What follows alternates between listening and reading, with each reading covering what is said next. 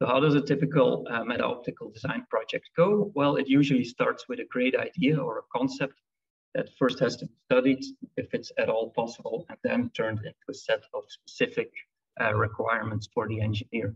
At that moment, we can go into a ray tracing design where we look at the entire system, see which components are needed and how they interact with each other. This results from a set of system requirements to a set of component requirements.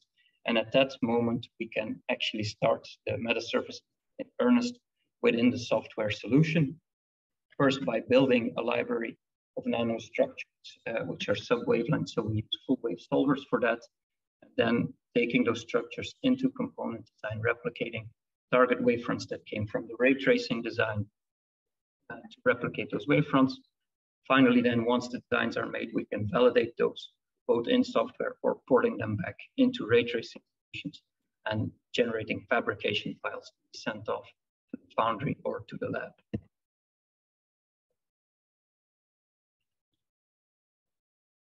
It's worthwhile before beginning to take a look and appreciate the scale and complexity that you need to cover when making a Metasurface design project.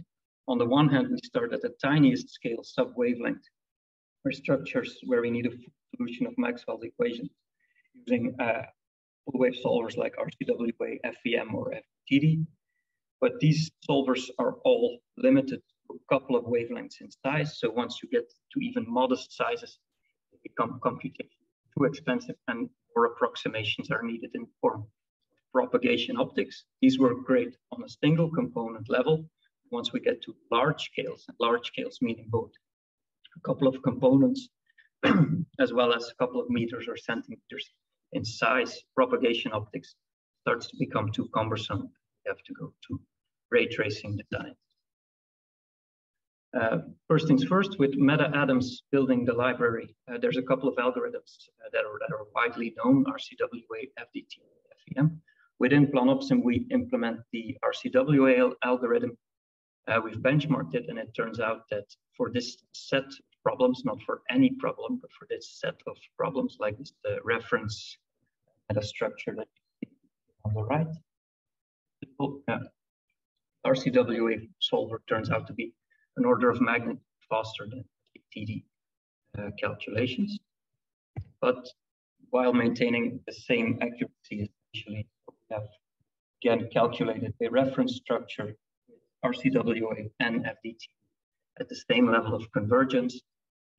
We see that both the transmission and the phase calculation come out with essentially the same result as long as you let both solvers converge to their state.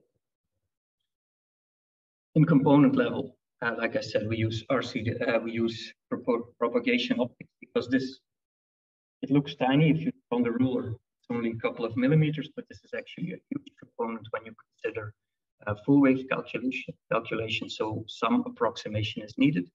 We apply here the local periodic approximation, where each meta atom is represented by its complex transmitted phase and amplitude, which gives us the field distribution, which we can then transform using Fourier transforms, propagate, and construct the field at different locations projected away from the lens. This is known under several different names, such as beam propagation method or Rayleigh-Sommerfeld diffraction.